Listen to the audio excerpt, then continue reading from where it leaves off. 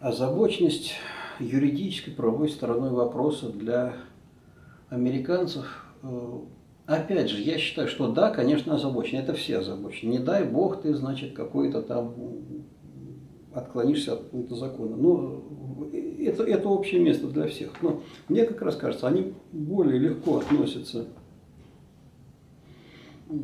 к правовым вопросам по сравнению с европейскими странами, представителями европейских стран. Представители азиатских стран, по-моему, вообще на это внимание не обращают, как-то это самое. У российских представителей мы все равно существуем в ситуации, когда многие пункты законодательства имеют неоднозначную трактовку. Когда нужно изучать многолетние там решения судов, прецедентную практику, толкование, потом вот эта наша система, что отдельно закон, отдельно подзаконные нормативные, отдельно там вообще технические документы или какие-то методические рекомендации, вот этот клубок.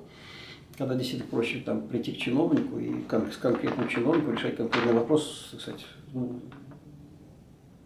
да, смотря что написано в законе, но все равно истина в последней инстанции это чиновник, который принимает решение или который контролирует соблюдение законодательства. Вот. То есть, в принципе, да, на вопрос, озабочены ли американские партнеры необходимостью соблюдения буквы закона, да, озабочены. Да, озабочены. Но они именно буквой закона. Ну, или смысл там как-то в целом закона. А мы понимаем, что пес его знает, что там в этом законе написано.